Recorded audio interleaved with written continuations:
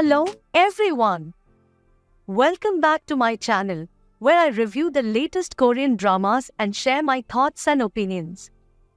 Today, I'm going to talk about Captivating the King, a historical romance drama that just finished airing on TVN and Netflix.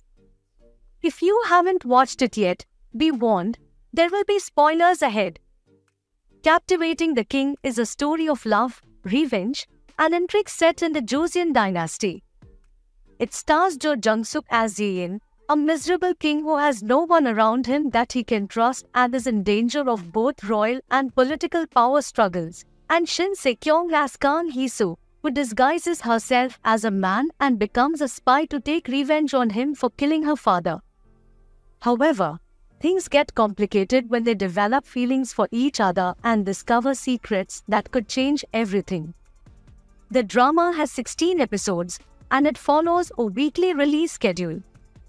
The series finally aired on Sunday, 10th March 2024. The drama has received positive reviews from critics and viewers alike, who praised the acting, the cinematography, the music, and the plot twists.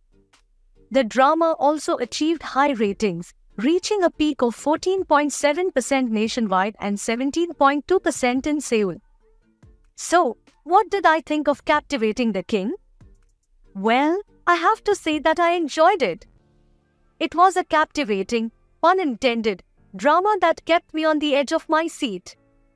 The chemistry between the leads was amazing, and I loved how they portrayed the complex emotions of their characters. The supporting cast was also great, especially Lee Shin-young as Kim Maing-ha, a nobleman who is good at both archery and swordsmanship and who has a crush on Kang Hee-soo. He was so adorable and loyal, and I felt sorry for him when he realized that Kang Hee-soo was a woman and loved the king.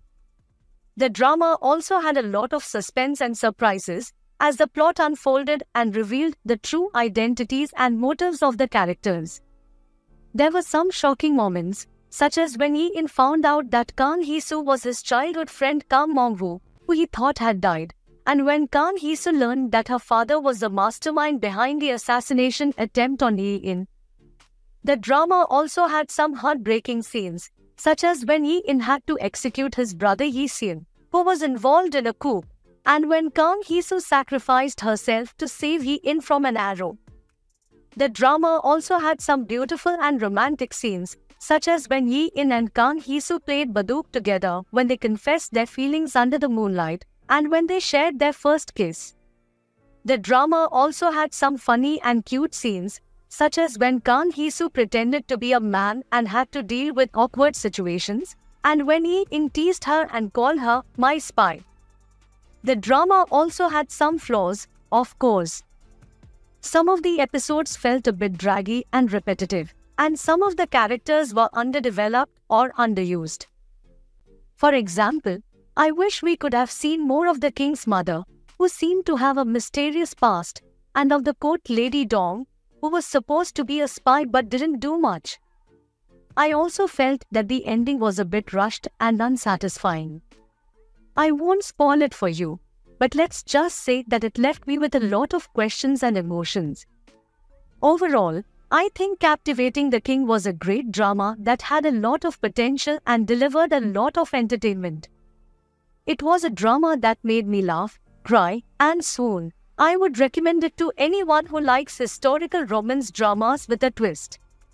I would give it a rating of 8.5 out of 10.